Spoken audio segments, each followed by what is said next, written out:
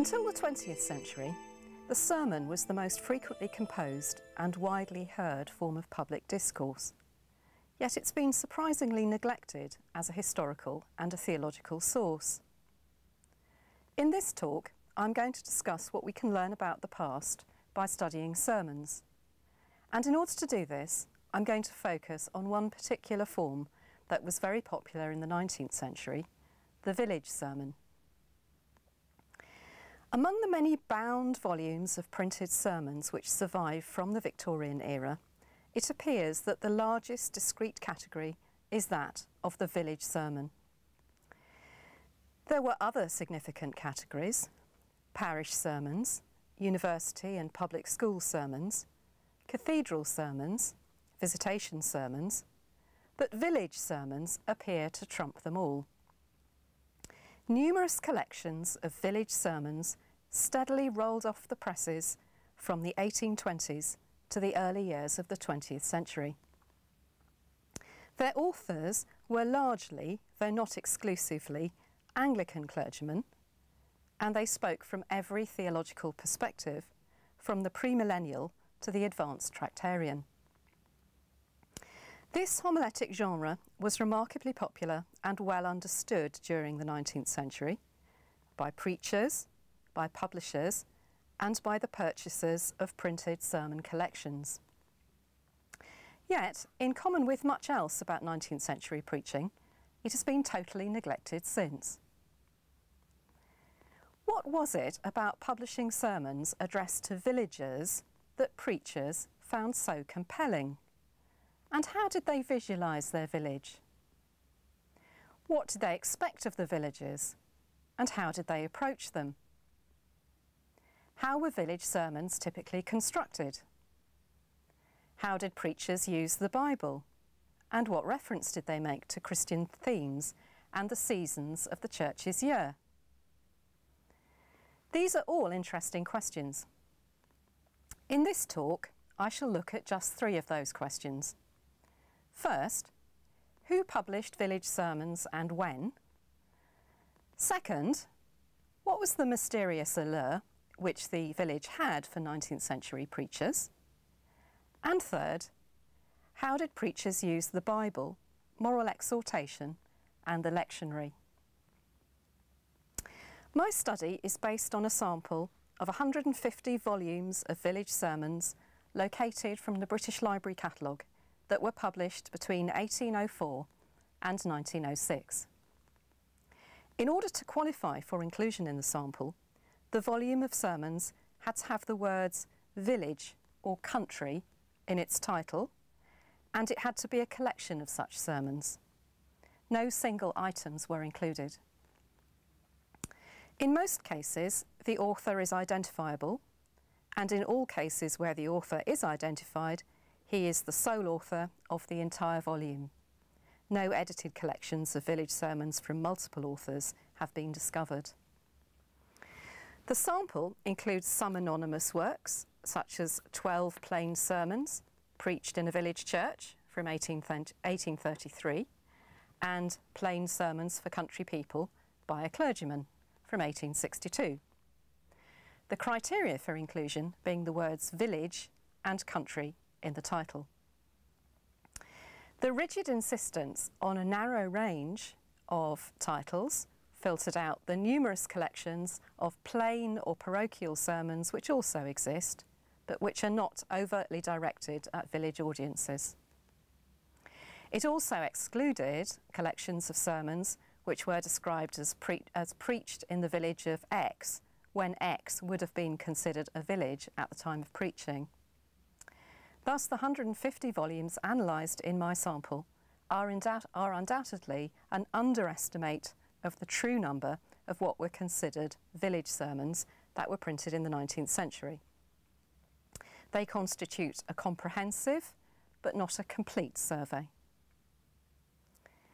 The definition of what qualified as a village sermon was made deliberately narrow in order to prevent the sample from becoming an amorphous collection of parish preaching in which the focus on the rural community of the village was obscured. So my first question is, who published village sermons?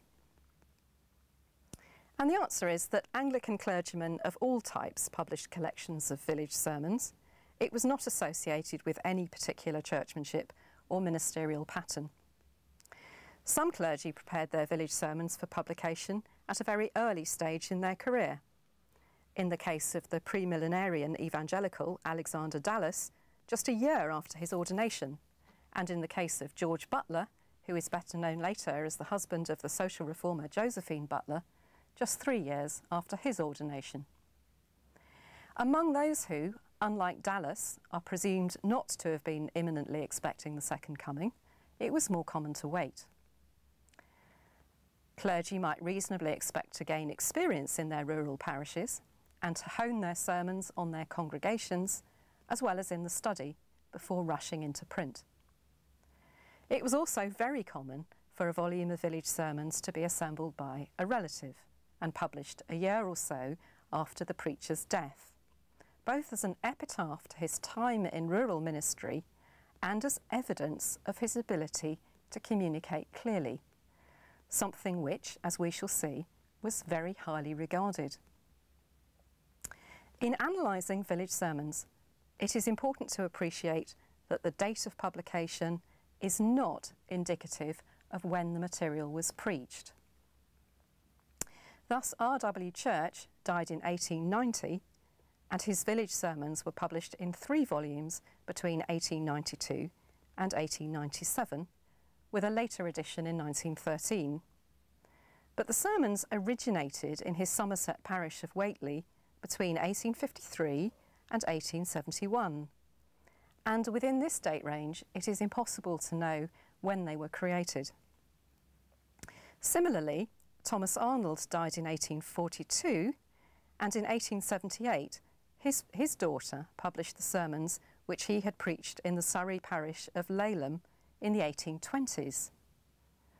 In fact, some of his village sermons had been available earlier, but she decided to publish them again systematically for a fresh class of readers, as she put it, believing them to have retained their freshness and force over the intervening half-century. It's only occasionally possible to pin down a village sermon to a particular time of writing or preaching, which makes it harder to make generalisations about changing styles of preaching as the decades pass. Well-known clergy had little difficulty in seeing their works into print in the 19th century, and many of the authors of village sermons were well known. Of the 99 named individual authors in my sample, 29 are included in the Oxford Dictionary of National Biography. The fact that the genre was favoured by men of all ecclesiastical standpoints, or their executors, is easy to see. Famous evangelical authors of village sermons were Thomas Scott and T.R. Burks. The broad churchmen included Thomas Arnold and J.W. Colenso. Moderate high churchmen were John James Blunt and Thomas Thorpe, and the Tractarians included John Keble and R.W. Church. Other very well-known authors of village sermons were Sidney Smith and Charles Kingsley, and among top-ranking theologians may be noted F.D. Morris, B.F. Westcott and F.J.A. Hort. Several more, like Thomas Kerchever Arnold, Edward Behrens and Charles Hartley, were reasonably prolific authors who were well known in the church of their day, although they've been seldom remembered since. Some are today principally known as hymn writers, such as Henry Alford and Sabine Baring-Gould. Nevertheless, about 2/3 of the sample is composed of parish clergy whose lives remain fairly obscure. And a few were well-known nonconformist ministers, such as the independent George Burder and the Baptist Jabez Burns. 22 volumes of village sermons in the sample were published in the 1820s, as the trickle turned into more of a torrent. Sermons preached before a country congregation was a title much favoured at this period, with authors and publishers seemingly indifferent to the fact that other works were appearing with identical or almost identical titles. something which seemed of little consequence for the next 80 years. Edward Behrens, who became one of the early specialists in village preaching, published the first of his 7 collections anonymously in 1820. Thomas Scott's executors produced village discourses composed from notes of sermons preached at Aston Sandford in 1825. Scott had served Aston Sandford in Buckinghamshire from 1801 until his death in 1821 and had belonged very much to the world of 18th century evangelicalism. As the title makes clear, the sermons were reconstructed from the notes of his hearers. He had not left his sermon material neatly with the intention that it should be brought to publication. Most of the other authors from this decade come within the category of obscure clergy, indicating that it was a genre that was developed by ordinary country clerics and then adopted by the more famous, rather than the other way round. Village sermons continued to be published at a steady rate until the early years of the 20th century. The 1850s was a particularly prolific decade, seeing the publication of 28 of the volumes in the sample. It was also the decade when the majority of the British population began to live in towns for the first time, when public health reached an all-time crisis, and when for many the village was becoming more of a memory or even an imagined community rather than a reality. In the second half of the century, the output began to slow, but only very gradually. 17 volumes were published in the 1860s, 11 in the 1870s, 15 in the 1880s, and 14 in the 1890s. Now I'm going to turn to the second part of my talk. What was the allure of the village? To a greater extent than is often appreciated, the idea of the village parish burned brightly in the mental world of the 19th century Anglican cleric, and it continued to burn brightly even as Britain accelerated into an urban and a suburban transformation. Should we interpret the continuing enthusiasm for village sermons as a sign of dogged refusal to take note of these changes and of a desire to retreat into the nostalgic evocation of small-scale, compliant communities where dissenters were few, free thinkers were unthought of, and the vicar was perceived as the king of all he surveyed? It's impossible to escape entirely from this conclusion. On the other hand, as I have argued elsewhere, the extent to which much of 19th century Britain continued to remain rural tends to be overlooked, and country churches continue to provide a loud heartbeat for Anglican experience. With this in view, the continuing market for village sermons becomes more explicable. Clerical experience at the fin de siècle was as much about wondering how the century's finest theologians had communicated the gospel in their ordinary parishes as it was about being shocked by Oscar Wilde or the new woman who wanted divorce on demand. Moreover, few village sermons were dependent for their success on the rurality of the location. They could equally well be read profitably by those preaching in towns or cities. The 1850s saw a sharpening of interest among clergy in the life of the village. Not only, as we have seen, was it the peak decade for the publication of village sermons, but it also witnessed the rapid spread of harvest festivals and the publication of material designed to advise clergy on how to deal with some of the associated developments. For example, John Thomas's "How Shall the Parish Feast Be Dealt With?"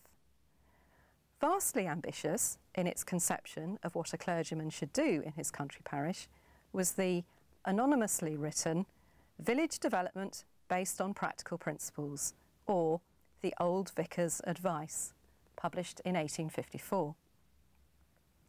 It was couched in the form of an extended letter from a self-described old vicar to a young priest setting out on a rural incumbency. The opening advice on how he should conduct the services was unremarkable enough. Be punctual, don't mumble, avoid wearing creaky shoes. But it was in the lengthy section on the village that the work moved into a different realm. The author advised the young priest that he should consider the village as your farm.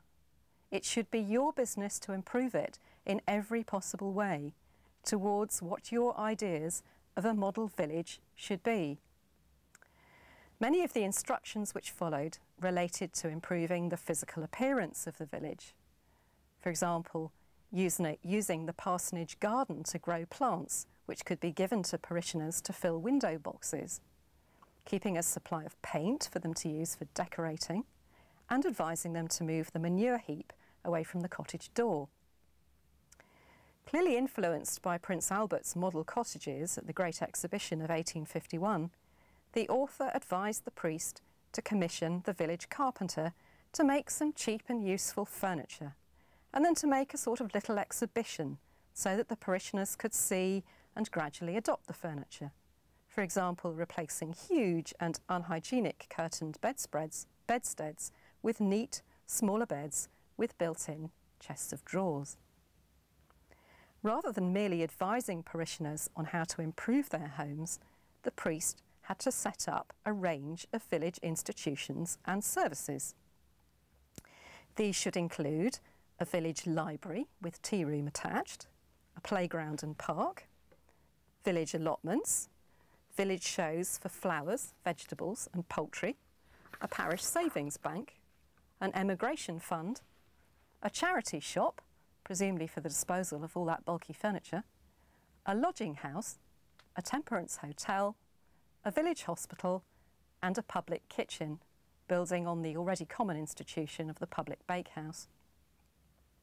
Careful instructions are provided on how each of these facilities should be established and managed, although very little is said about how they should be paid for and how the priest should handle objectors or vested interests. A somewhat vaguely constituted monthly meeting of parishioners is envisaged, which will, and I quote, also be in some measure your fund and security in monetary arrangements. The clergyman is not expected to do more out of his own pocket than give a moderate subscription. Well, the anonymous nature of this publication means that it is sadly impossible to link it with any particular parish in order to assess the extent to which its author succeeded in practising what he preached. It's not clear whether there ever was a village exactly like the one described, or whether it was an extended fantasy on what would be desirable in an ideal world. But whether or not it was all true is beside the point. What the book reveals is the allure which the English village held in the mid-19th century clerical imagination, and the possibilities which it was thought to hold for instilling social harmony and material well-being. Nor was it all hopelessly idealistic. There were many parishes in which at least one or two similar schemes were successfully put into practice. For example, at Fenny Compton, Charles Hartley successfully organised a small company to provide a proper water supply, and at Eversley, Charles Kingsley established a lending library, ran adult education classes on 3 nights a week, and he also ran several parish savings schemes and doled out bread and soup. What is striking, however, is the extent to which the clergyman is placed so firmly at the centre of the village. A benevolent autocrat retaining his ancient status as the only educated gentleman in the community. The motto at the front of the book, to the effect that men are simply boys grown big, a sentiment which is repeated in the text, tends to reinforce the infantilising of the male villagers and the distance between them and their modern, omnicompetent parson. For Anglican clergy, like the prolific village sermon writer Edward Behrens, the village represented the ideal community in which all the inhabitants are, as he put it, admitted into the Church of Christ by the same common baptism, meeting together in the same sacred edifice for public worship, and walking in the house of God as friends. The ideal of unity is a factor in explaining the popularity of village sermons, although the reality of religious difference at this date could not be ignored. Behrens went on to insist on the duty of obedience to the parish minister and to compare schism in a parish when its inhabitants are split into religious parties, some choosing one teacher and some another, some resorting to church and others to a meeting house, as being reminiscent of the church at Corinth. Well, now I come to my third section, which is on the use of the Bible and moral exhortation. All of the sermons that I studied were linked to a biblical text, which was printed at the beginning. But the manner in which the sermon writers used their portion of Scripture varied considerably. Many writers may be located somewhere on a spectrum which had biblical exposition at one end and moral exhortation at the other. Those at the biblical exposition end of the spectrum spent the bulk of their sermon discussing what the text might mean, how the characters involved might have reacted, and how other parts of the Bible might shed further light on the matter. They tended to intersperse this with fairly brief passages of application. Meanwhile, those at the moral exhortation end of the spectrum tended to spend much of their sermons issuing warnings about the eternal fate of the lost and urging their hearers and readers to repentance, faith, and good behaviour. They tended to use the chosen text as little more than a garnish or a motto, a hook which allowed them to move very rapidly into moral teaching, although sometimes they would pile on other but unrelated scriptural references. Most preachers were somewhere in the middle of this spectrum, interspersing observations about the Bible with observations about the temptations and shortcomings of 19th century people. And they moved quickly back and fro, from sinful behaviour in the Bible to sinful behaviour in the local community, and then pointing to virtuous behaviour among biblical characters as an exemplar for the congregation's own conduct. The balance tended to vary very much from sermon to sermon. Those who were, or who were destined to become, professors tended towards the biblical exposition end of the spectrum.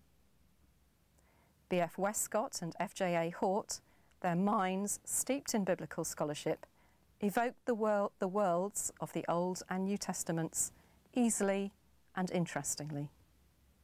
And once they had evoked them, there they tended to stay for the duration of the sermon. Indeed, Hort was vastly happier in the world of first century Palestine than he ever was in his Hertfordshire parish of St Hippolyte's, where he preached from 1857 to 1872 with a 2-year pause when he had a breakdown.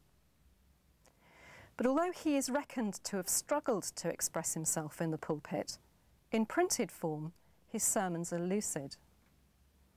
On the assumption that, as contemporary works on homiletics state, the Bible's major themes and language were well known among mid-19th century rural people, Hort's sermons would have been encouraging and thought-provoking rather than baffling. He pointed out Old Testament allusions and parallel texts. He carefully explained what words in Hebrew and Greek might mean, and that they might have other meanings than those conveyed in the English of the King James Version. And he drew out alternative readings.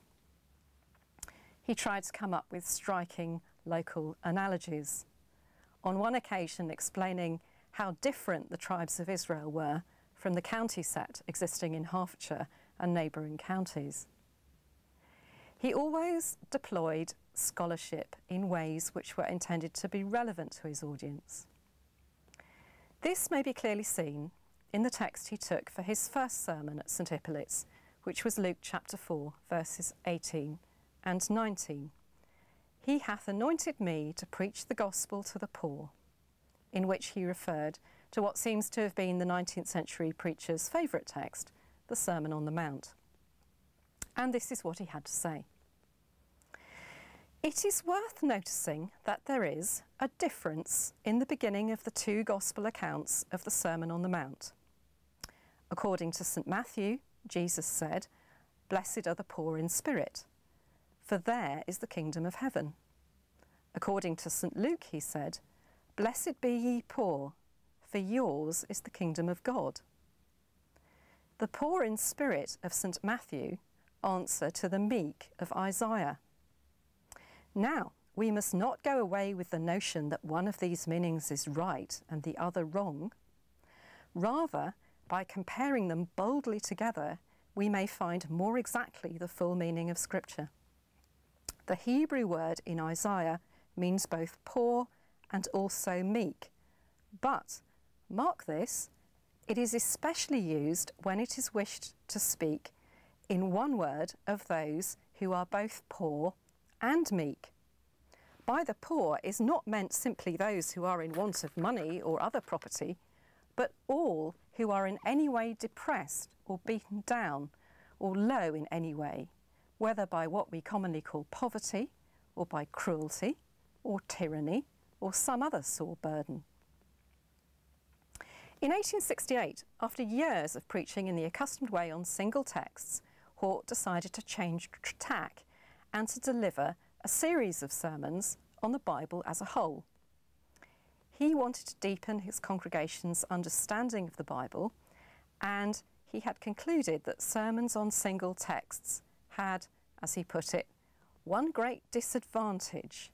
They help to keep up that mischievous notion, which is everywhere so common, that the Bible is nothing but a collection of texts in which we put our hand and draw out in a random way whatever we please without troubling ourselves to think where it came from. And many of the most precious truths of the Bible are not to be found in any text at all. They come into our minds only when we think of whole chapters and books together. Well, Hort devoted 12 sermons to a systematic introduction to the contents of the Bible. When he left the biblical world to return to the present, he tended to dwell on psychological or religious difficulty. For example, the weariness that comes with unchanging sameness, and, in a Good Friday sermon, the difficulty attendant upon aligning one's moods with the solemnity or thankfulness appropriate to the church's seasons. He says, sometimes feeling how difficult that is, we give up the attempt and rest in a half-sullen and unprofitable gloom and long for the day to be over. Although Hort's sermons also contained some of the conventional pieties of his day, there is sometimes a note of shocking honesty which marks him out from many of his contemporaries. Edward Behrens, on the other hand, is an example of a preacher at the other end of the spectrum from Hort. Behrens, who was born around 1777 and died in 1859, became Archdeacon of Berkshire, and he produced 6 volumes of village sermons between 1820 and 1852. He described his works as of the humblest description, whose only object was to impress upon the hearts and consciences of a village congregation plain and acknowledged truths, with reference especially to practical effects which those truths ought to produce. Behrens' desire to stress practical effects may account for his relative lack of attention to biblical sources. His 26 village sermons are strongly hortatory, with only 7 being intended for the seasons of the Christian year, and the other 19 being concerned with themes relating to conversion and Christian behaviour. His sermons warned repeatedly of the danger of hell and being only interested in religion when ill or facing death. Titles include Conversion, on turning to God; Deathbed Repentance, Time is Short; The Folly of Being Wicked; The Government of the Heart; Behaviour in Church; and my favourite, On Joining Audibly in Public Worship. The sermons have been arranged in a way which would make them a logical sequence for a reader in search of a course of instruction on how to be saved. Beron's thesis was simple. This change or conversion is absolutely necessary in order to our being received into heaven, and consequently, since there is no middle state, it is absolutely necessary in order to our escaping the punishment of hell. The sermons were certainly not devoid of biblical material. His sermon, Time is Short, based on 1 Corinthians chapter 7, verses 29 to 31, goes into some detail about the Corinthian church, and his sermon on zeal, Galatians 4, verse 18, begins with an explanation of the Galatian context before warning of the dangers of lapsing into formalism. But in treating many themes, Beron's was completely focused on his contemporary situation and used biblical allusion simply as a form of seasoning. For his sermon on joining audibly in public worship, he took as his text Romans 15, verse 6, that ye may with one mind and one mouth glorify God, even the Father of our Lord Jesus Christ. He complained that in many congregations the voice of the minister is heard, but in many instances it is responded to by the voice of the parish clerk alone, the rest of the people preserving the silence and stillness of sleep. But equally, he wanted to discourage ostentatious parades of devotion, lest the congregation become like the hypocrites praying on street corners, a reference which deftly moved the context from Shrivenham to the Gospel of Matthew. Well, if Hort and Beron's represent two very different sermon styles, other preachers tended to switch back and forth between the Bible and moral exhortation, although there is much more work that could be done in order to analyse how this process occurred.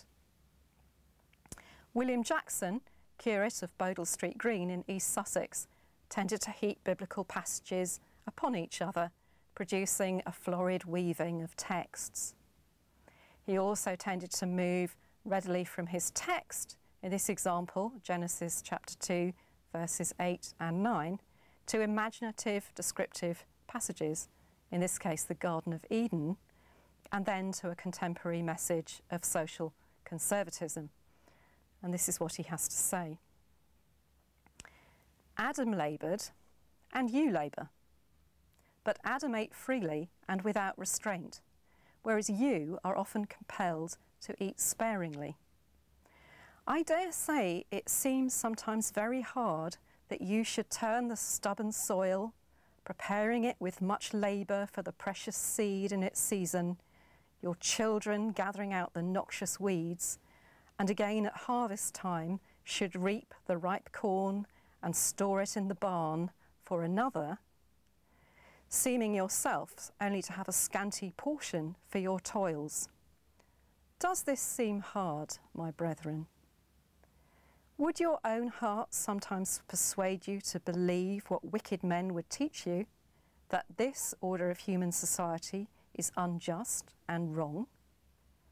Let not your own too easily perverted hearts, let not any subtle teacher of evil persuade you thus to doubt the ordinance of God, who has appointed by his divine providence the various ranks of men, and declared in his sacred word that the poor shall never cease out of the land.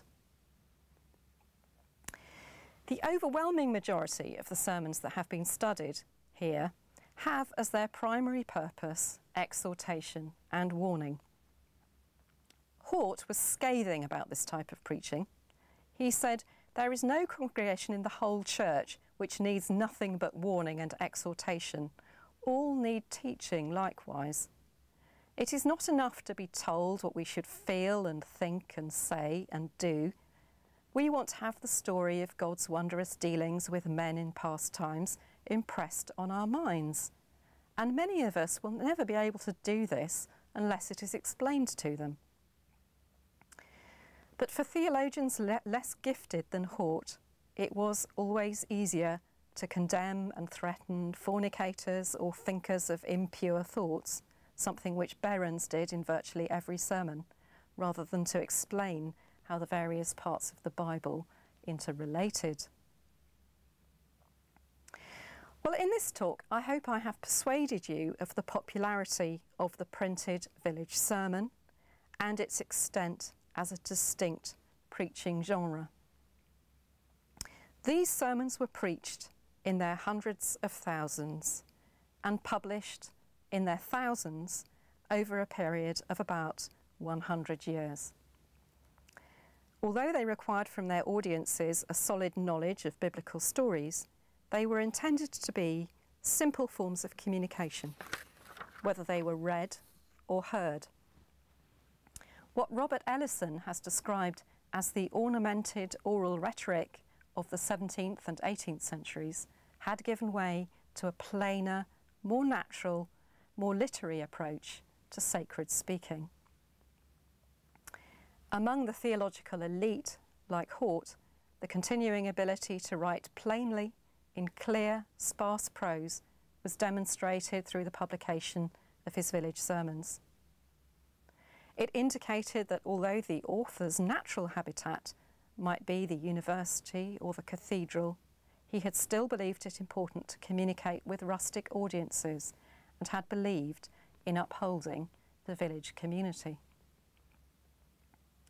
The sermons reveal the village clergy as being, and in this necessarily limited sample, with the very notable exception of Hort, an autocratic body, rectors in the ancient sense of rulers, maintaining a somewhat unrealistic vision of rural unity in which they were themselves at the centre. They preached a message based on salvation by faith, expressed through unwavering self-discipline and good behaviour. It is a world of bridled tongues and patient forbearance, of continual watchfulness and temptation lurking at every turn.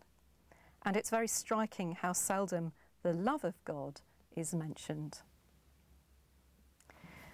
A village congregation was more likely to hear a themed sermon on sloth or signs of declension in religion or the reward of forsaking all for Christ than anything relating to the liturgical year. In those cases when it is possible to be certain of the day on which the sermon was preached, it is striking how infrequently preachers preached on the readings laid down in the lectionary printed in the Book of Common Prayer. And this raises the question of whether they actually read the appointed lessons or substituted their own readings to fit their sermon. No evidence either way has been discovered on this, although the very strong strictures which existed concerning the full and correct use of the prayer book would make the abandonment of the appointed readings seem unlikely. If this is the case, then it must have been that the sermon was seen as a freestanding item and no attempt was made to relate it to the readings or the calendar. That was not thought necessary.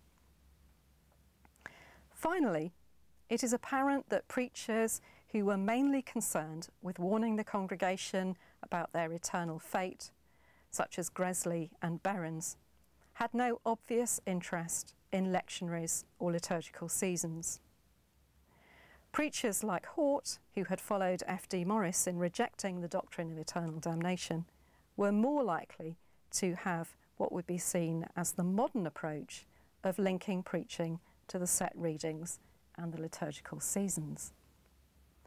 Nevertheless, Hort's approach to the lectionary was hardly slavish.